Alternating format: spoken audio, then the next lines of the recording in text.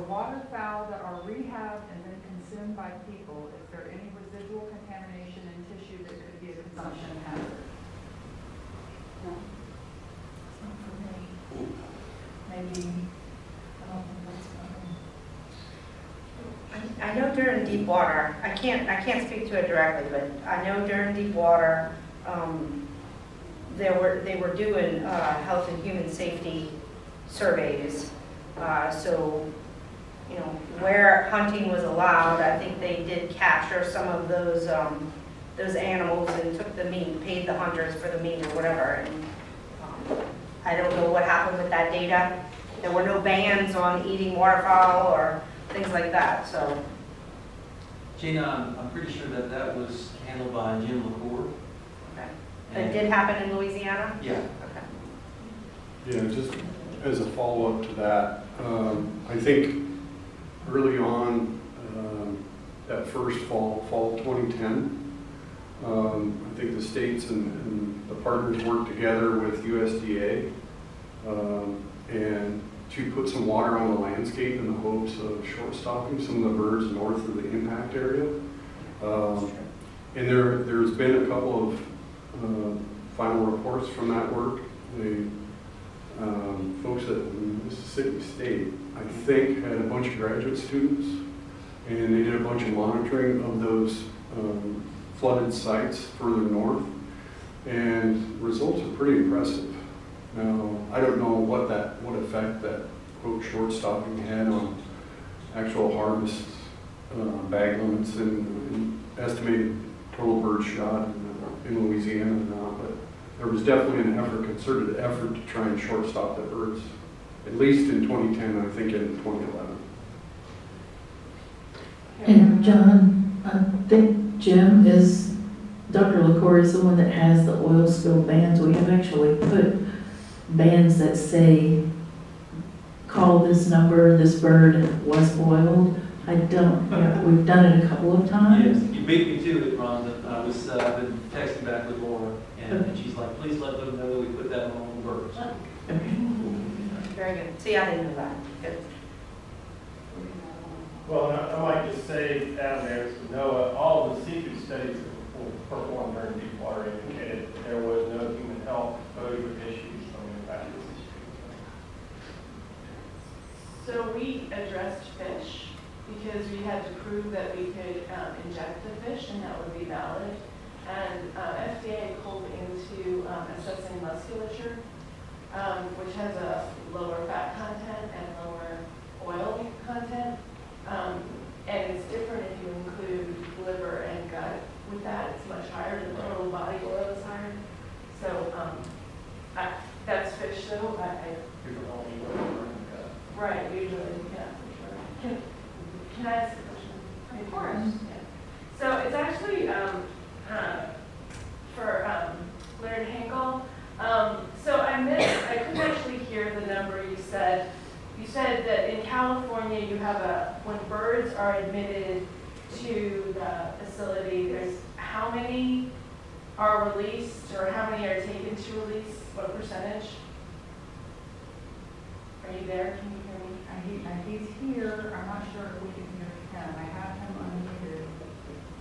Larry, if you can't speak, you can't speak out loud, chat anyway. You might have tried with someone. Did he turn the speaker back up?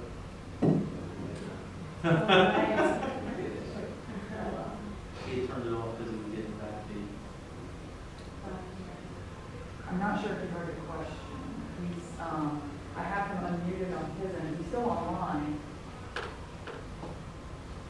He's not there. Maybe we should get something else and try again. Okay, yeah, let's do that and try that. All right. So sorry. All right, that's okay. Yeah, he's supposed to be unmuted, but for some reason he can't hear. Does anyone? Oh, so the people online can hear him, we just can't hear them.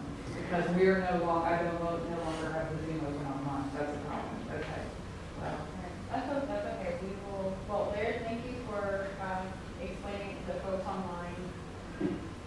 We will try to figure out how we can get it so you can explain it to the folks here as well. Okay, in the meantime, while we're working on that technical Okay, while we're working on that technical issue, Does anyone in the room have another question for the speakers? And then you. Gina, when y'all are talking about choosing restoration sites for a NERDA settlement, are y'all bound by the state master plan No. as a state agency? No, we would want to be consistent with it. So there are restorations that have been proposed, restoration projects that have been proposed that are consistent with the master plan, but not in it. They're not listed in there, but they're consistent with it. Those are the ones that we want to stick with. That's kind of where I was going, because you've seen quicker projects that are proposed, but they're not consistent with the state master plan. Your project would have to be at least consistent. Right. We strive to be consistent. No, we can't do it. Sorry. I was afraid of that. So Laird's going to have to chat his answers. Okay. I'm sorry, continue with. No, I think I answered it. Yeah, that's. Yeah, some of the projects that we actually consider are not listed in the plan, but they're consistent. All right, I think you had a question next. Yes, I have a question to the general panel. When we're talking about birds dying in the oil spills, are there specific metrics that are used, such like necropsy or something like that, to prove what the effect oil had on that death? What are the specific protocols to do that? No, so I don't think there's any one metric. I think for NRDA, we are looking at the spill, the response actions, what type of oil, all the things that we can possibly, what is the story? You know, even if there's scare cannons out there, we want to know where the scare cannons are, because those might be displacing animals that's their foraging range, and they're going to have to go somewhere and maybe, you know, cut into somebody else's foraging territory, and there's going to be some fighting there. So I mean, we're trying to look at all of it and tell the big story. What's the story there? And there's no one metric that's going to work to cover everything. Sabrina, this is a question for Jeff Leesman. I'm glad that there's going to be some more serious monitoring, so maybe we will have some baseline data in the future. But how stable is the funding for that? How long will you be able to undertake monitoring? Yeah, the period of performance for this project ends in 2020. If we use, there's a similar program in Atlantic, and that was initially funded in 2010, and that funding is still coming through. We're hoping that, you know, the same sort of effort will continue, you know, beyond 2020, but the period of performance ends in spring of 2020. So, yeah. Okay. So we have Laird Hinkle on the phone right now, so that we can hear his response to Kendall's question earlier. So Kendall, if you could just remind us of what your question was, and we're going to get Laird on speakerphone to share with everyone. Sure. Oh, no, he's gonna Okay. talk. You just So, ask your question. I'm just trying to dig in a little bit on the rehab numbers and see if there's an update. So firstly, I had not, I actually couldn't hear the number. So of the birds submitted to the rehab facility, what percentage are released? So you can answer now, Laird. Okay, can you hear me okay? Say something again. Can you hear me okay? Can y'all hear in the room? Okay, I'm getting lots of nods. You're good. Okay. So, Well, so I can't hear you. Okay. I said that well over 50% of birds that go into rehab typically get released. In reality, I think it's here in California, based on recent bills, it's been more like 75% of birds that get through rehab and can be released. But that can vary depending on lots of different factors, just, you know, based on different species, build, weather, different types of years. And we're hoping to actually work up some data on that with the oil to wet lead care network here in California. So I don't have hard data on that. There aren't many published studies on that topic, but it's obviously a topic to document. And it might also be a good question for Rhonda. I don't know if Rhonda has an indication of what the release rate was for Deepwater Horizon. That data is held by U.S. Fish and Wildlife Service. I'm looking at Barrett right now. You can actually go online and find those numbers under how to get to it exactly. I don't know, but it is on the U.S. Fish and Wildlife Service website. For me, well, for instance, one spill I did recently was 100% release rate. It depends, and then I've had spills where it's 50, some where it's 20, and that's all been determined by how quickly we got there, how quickly we collected the animals, got them out of the environment, and also the species.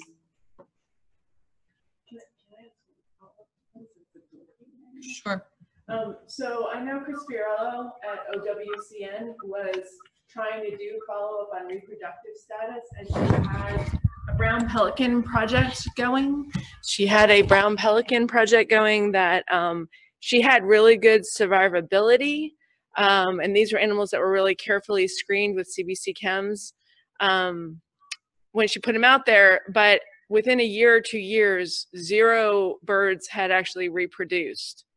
So I'm wondering, I haven't heard follow-up on that study since probably 2016.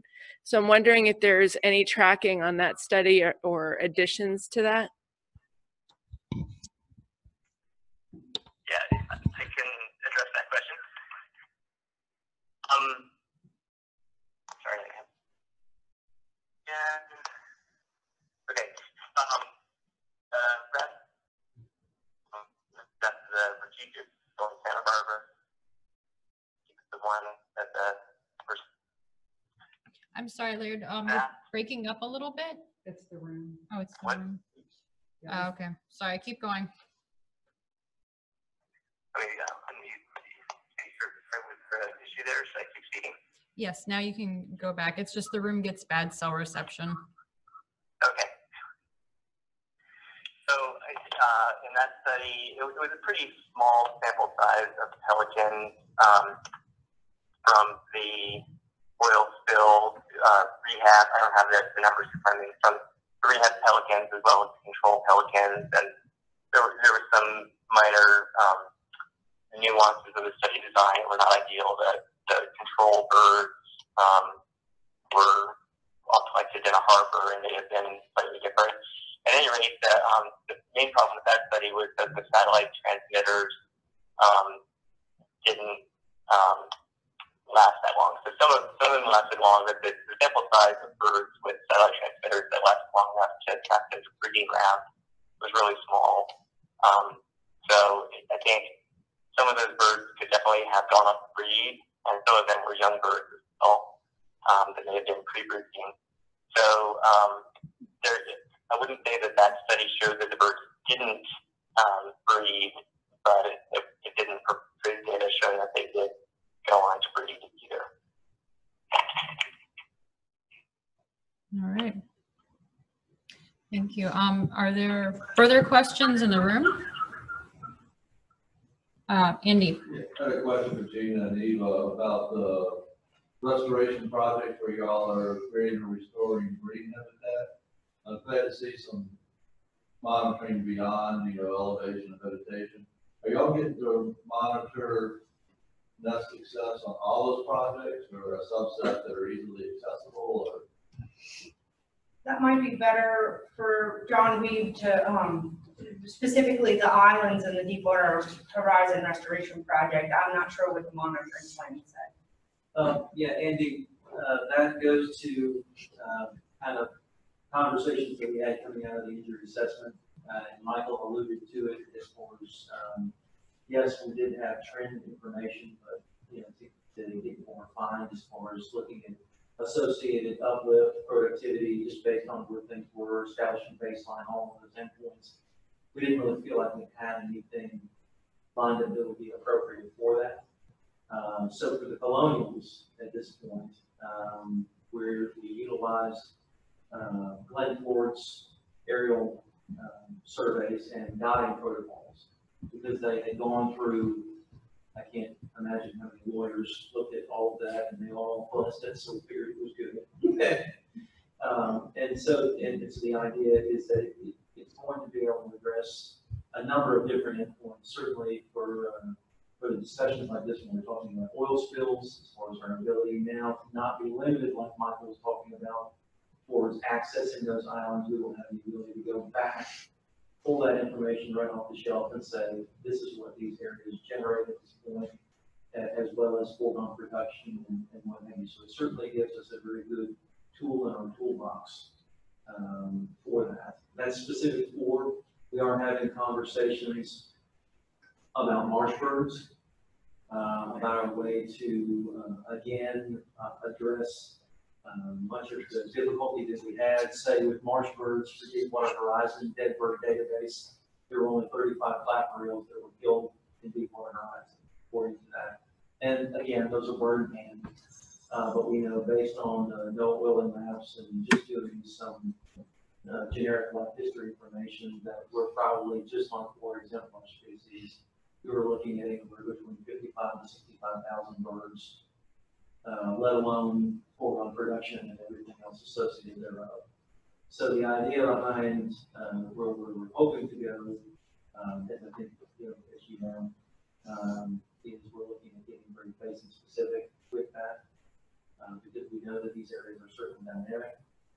But the idea is if we have oiling in these particular areas, we can't go back and identify losses like this, but we should be able to harness this type of information based on modeling and what have you, so that we can easily come back. We're having conversations with Gina and be able to identify losses and associated output that we would need from future restoration.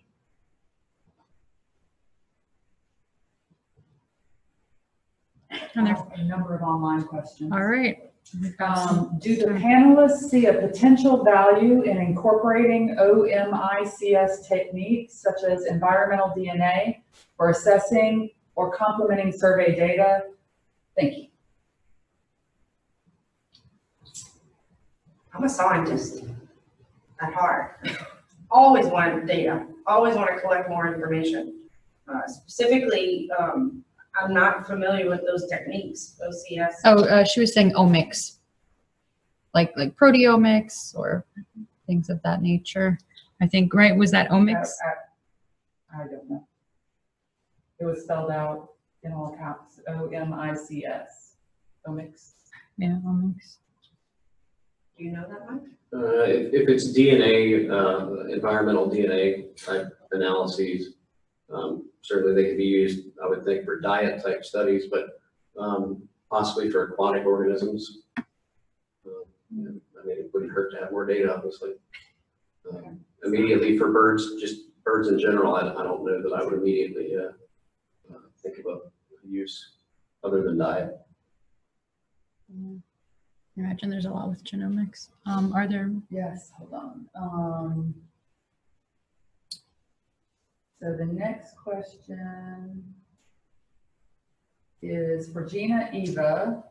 What are the standards used to determine the wildlife rehabilitation priorities in an oil spill worst case scenario, like more than 200 impacted animals in rehabilitation simultaneously? Can you say that again?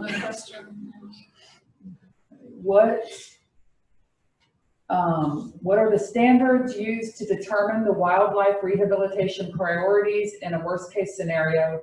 Like if there are more than 200 impacted animals in rehabilitation simultaneously, how do you triage them, I guess? You do. Well, definitely we triage them, but we have had more than 200 birds in rehab at a time. We bring in additional rehabilitators. We give the proper facility, and the proper people. I mean, we can rehabilitate a lot more than 200 at a time. Thank you. How many birds do we have in the So with the pelicans, so it was over 1,000 pelicans, but brought in live was probably 600. Not all of those survived, obviously. So I would say, gosh, that was a long time ago. We probably rehabilitated 400 to 500. And again, they did not all make it to release, but that was a lot of birds in that warehouse. And we also had a lot of people there. We had, we brought in the rehabilitators from the West Coast, East Coast, and the Gulf Coast. All right, we've got one more question online, and then I'll make a couple of announcements. And online, I have posted a link to our a survey about the day that is in the chat section online. So if you're still watching online, if you can go make a quick copy and paste of that survey or click the link, we appreciate it. Yeah, also it's available in your welcome packet, which I emailed to you, the PDF. So this is the last question online. I am a 40-year bird rehabilitator on St. Croix in the Virgin Islands. Our large refinery is becoming larger, and we also have a new pipeline. We would love to have you set up a training program here and review our situation. Who would I contact to set that up? You are all welcome. Rhonda. St. Croix. Yes, and yes, I would love to come to St. Croix, and I have other additional rehabilitators that I work with and some really good planners. So you need a really good plan and know how to pull that plan together. If you, and I do know that there's a lot of product about to be moving in there. So yeah, you have a reason to be concerned. Okay, well, I would like to say thank you to our online participants. Tara has told me that today our peak number of online participants was between 40 to 50 people. So that's pretty decent. And also we were competing, I don't know if you all realize, besides the fact that we were competing with Mardi Gras, which you all know we take it very seriously in the state. I'm not even from Louisiana, and yeah, I've come to love it as my own. But yeah, so it's a big deal that a lot of you are missing the festivities. So thank you for joining. Also, we were also competing with their store council meetings, which because of the shutdown are occurring in Baton Rouge today. So I wanted to thank you all for choosing to come with us. Laird actually answered online. Oh, Laird Insel. Yeah, I'm sorry. Right there on the phone, and I didn't hear you. He said that 612 were cleaned and released during Deepwater Horizon, and to add to the triage question, threatened and endangered species would typically get highest priority, and after that, the priority would go to animals with the good prognosis. Okay, so there's also that information which Laird has relayed to us through Tara. But I just wanted to thank you all for coming. I'm going to say goodbye to the people online and then sit tight for a moment, the people in the room, because I have additional announcements for you.